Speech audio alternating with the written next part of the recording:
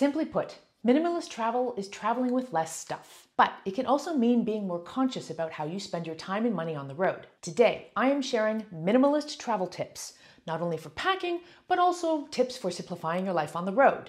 For example, how to apply the minimalist mentality to other aspects of travel like travel planning, destinations, and activities. I'll also share 5 vital tips for minimalist packing and some of the unexpected outcomes and lessons for me from this new way of looking at life. Let's do this.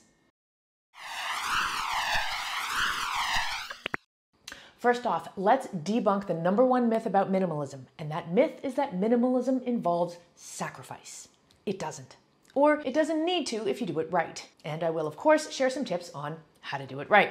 Minimalist living does not need to mean that you're sacrificing personal comforts or the things that you want. In fact, if anything, you'll find that most minimalist travelers and people who live the minimalist lifestyle say that they feel liberated by minimalism because it means they need to make fewer choices. Speaking of choice, I want to share a story with you about a good friend of mine, Matt Bowles. He's also a full-time digital nomad. He's been on the road for 10 years, traveling with carry-on luggage only. He calls himself a stylish minimalist. Why? Because he makes very strategic choices about what he travels and lives with. And despite traveling with carry-on luggage only, he manages to fit into his luggage the following very unpredictable items: a 3-piece suit, including dress shoes, a podcasting studio, a wine aerator, and an espresso maker and coffee grinder. In fact, in another episode, Matt and I compare our portable espresso makers. I'll drop a link to that in the description. Matt does a lot of talks about stylish minimalism and about traveling full-time with carry-on luggage only. He also commonly gets objections from people who say that they must bring this one thing or that other thing as an excuse for not being able to travel ultralight. For example, he's regularly been approached by women who say, "Oh, well, you're a man, so you don't need things like a hairdryer, so it's easy for you to travel ultralight." His response? Do you need a podcasting studio or an espresso maker? If they say no, then he replies, "Great, just put the hairdryer where the podcasting studio would go." See, in my opinion, minimalism is largely about choice and making the right choices for you depending on your priorities. But there are, of course, some specific strategies and minimalist travel tips that you can apply to live well on the road without making sacrifices.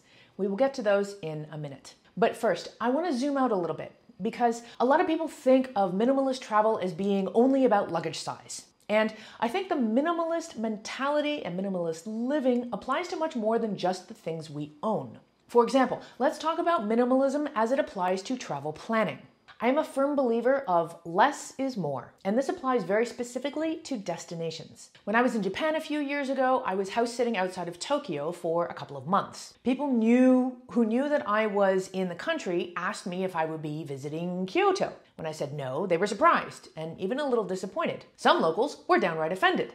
This happens all the time for me. Here's the problem. If I had said yes, that I would also be visiting Kyoto, then the next question would be, am I also visiting Osaka and Hiroshima and Mount Fuji and some of the islands? And all of these places are absolute must-sees if you visit Japan. But then why stop there? As long as I'm in the area, I should also see South Korea because it's so close. So where is the line? What would have been enough? I could be in Japan for years and I would still never satisfy everybody's idea of what I should and shouldn't be doing. So instead, with a minimalist approach, I decided to focus my time in and around Tokyo and Tokyo alone. I spent 2 months in Tokyo, and I feel like I had a really special experience there. It was way more culturally immersive than if I had just flitted around the country doing all the things. I also saved a bunch of money by staying in one place, and it was a little environmentally more friendly because I wasn't traveling long distances much. I can always return to Japan and see more at another time. So, how does this apply to you? Well, I believe it doesn't matter how long you're traveling. It could be a week or a month or a year. My advice is to resist the temptation to plan too much or to try to do too many things. By taking a minimalist approach to travel planning and allowing your trip to evolve more organically while you're there, you may find that you'll have a deeper and more special experience. Here's another way to apply minimalism to your travels without sacrificing the experience. I'm going to tell you the story of Taco Tuesday. It was a Tuesday night when myself and a bunch of travelers decided to go out for Taco Tuesday at a local restaurant that had a special on for cheap beer and tacos. John and Wendy decided that cheap beer was more appealing than cheap tacos, and so they engineered their budget for the night to partake of the beer, and they prepared their own full dinner at their accommodation prior to going out. Dave and Angie, being well-seasoned travelers, chose to fill up on some homemade appetizers prior to going out, and they each nursed one beer and a taco or two. Julie was super broke, but she wanted to hang out with us, so she just ordered a Coke. Wayne, who had gads of money, still flew under the radar with one beer and two tacos. And then there was Phil. Poor Phil. Phil loved a good party, but he did not have a lot of money. This didn't seem to stop him from indulging, though. He managed to order 7 tacos and 4 beers. And not even the beers on special. He ordered premium beers. Phil's tab ended up being more than everybody else's tab combined. Here's the rub. The amount of money that people spent on this night was in no way correlated to how much fun each person had. Everybody laughed, they shared stories, they enjoyed a leisurely walk along the ocean to and from the bar, and we all came away with great memories. If anything, Phil seemed the least enthused about the night, having spent much of the walk home doing the math about how many hours he'd have to work to pay off his credit card. So, always remember, everything you do when you travel is a choice. There are no rules. All right, let's get into some minimalist travel tips around packing. By way of introduction, I will share my own story of how I got into minimalist packing very much by accident. When I started traveling full-time after I sold everything in Toronto, Canada in 2007, I started traveling with a huge backpack, like the kind you use for backcountry camping. It was completely inappropriate and it was filled with ridiculous things like rock climbing shoes and a harness and, get this, a 60-meter rope. Like, it was totally ridiculous. And very quickly, I coined the phrase that you've heard me say before, but I'll say it again because I love it. The weight of your luggage is equally proportionate to your level of misery on the road. As the weeks and months and years went by, I left a trail of detritus behind me as I shed the things that I realized I just didn't need that were quite literally weighing me down. I also got better and smaller luggage. Then I had a chance to leave my main luggage behind and take a 3-week trip through Europe with carry-on luggage only. Now, at the time, this felt like a huge challenge, but I quickly realized how liberating it was to have a smaller, lighter bag, especially in a place like Europe. At the end of the trip, I realized I could have stayed away for longer with the stuff that I had brought. So I decided to level up, and I did a 2-month trip sailing around the Caribbean with just a backpack. Once again, this felt like a challenge, but by the end I found myself questioning what it even was that I had in my main bag because I realized I could travel indefinitely with what I had. So I leveled up again and I took off to Panama for a 3-month house-sitting gig while leaving my main bag behind on the Caribbean island of Grenada. My life took a peculiar turn while I was in Panama, and I actually never ended up returning to Grenada or my luggage. So I inadvertently became a full-time traveler with carry-on luggage only. And I traveled for 2 more years with that exact luggage. Since then, I mostly travel with carry-on luggage only. However, now that I have a base in Toronto, depending on the trip that I'm taking, I might choose to check a bag. But to be honest, I haven't checked a bag for at least 4 years. With that, let's get into my top minimalist travel tips. These will help you pack light and live with less without sacrificing style. Tip number 1, multi-purpose is key. This applies in a few different ways, but ultimately anything that you pack or anything that you buy needs to serve at least one purpose in order to warrant a place in your bag. When it comes to clothing, items of clothing or shoes that can only be worn on one kind of occasion or in one specific combination with other things you own are not multi-purpose. My recent travel capsule wardrobe that I showed off in my episode about Europe packing tips is an example of a multi-purpose wardrobe.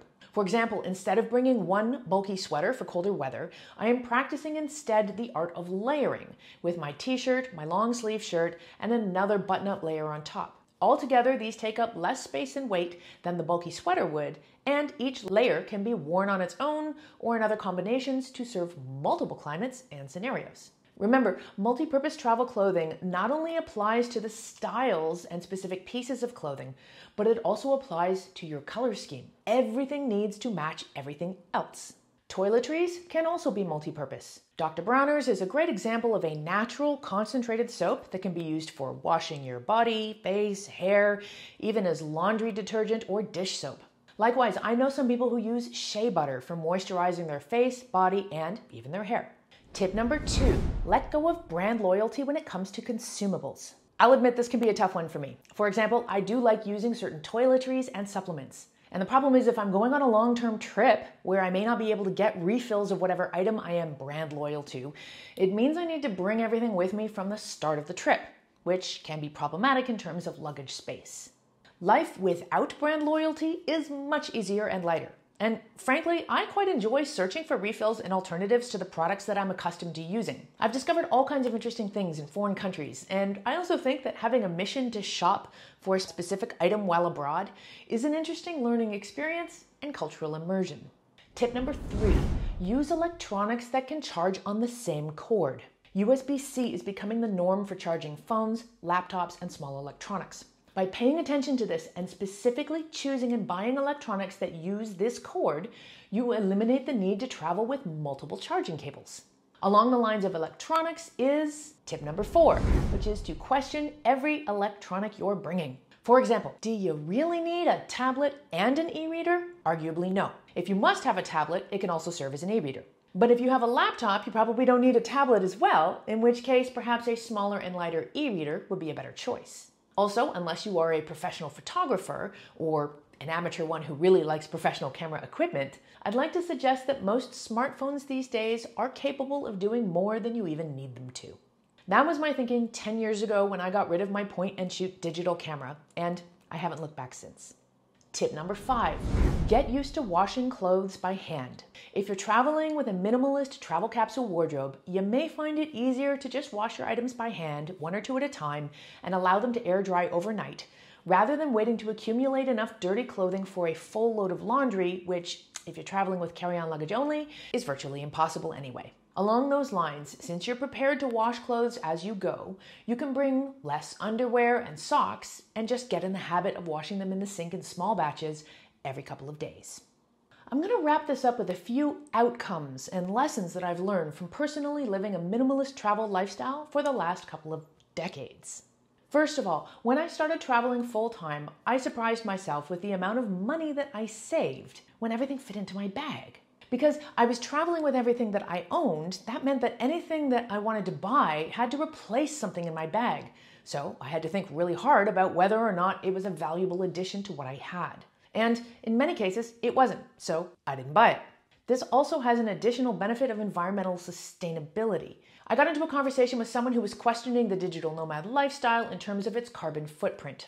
My response is that the digital nomad lifestyle could in fact be more environmentally friendly and have a lower carbon footprint than most normal lifestyles. First of all, I want to protest the idea that digital nomads are always flying, which is indeed not environmentally friendly. But if you travel slowly as a digital nomad and limit the number of times you fly, that's obviously a help. There have been many years in my digital nomad career when I've only flown once or maybe twice a year. The rest of the time I was based in one region and I traveled overland. But also, something that nobody talks about is this consumerist piece of the puzzle. Because I can't buy things while I'm on the road unless they replace something that's already in my bag. I just don't buy stuff. And I think when we live in one place, we often don't think about the amount of things we buy and the carbon footprint attached to each of those items. Another really cool thing that has come out of this minimalist travel lifestyle is that whenever I do buy something, it generally has to be really useful. This means most of the things that I buy are everyday items. As something wears out, I would replace it from something in the destination that I was visiting at that time, which means all of these years later, pretty much everything I own is a souvenir from somewhere else. And I enjoy going about every day surrounded by items that remind me of where I've been. In the end, I believe minimalist living is about making conscious choices about everything that you have, do, and buy.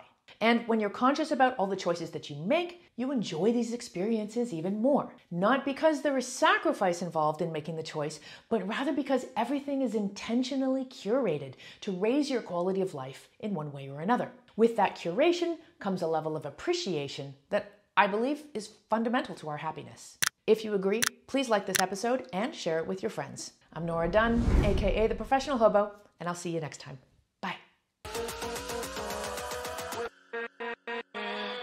With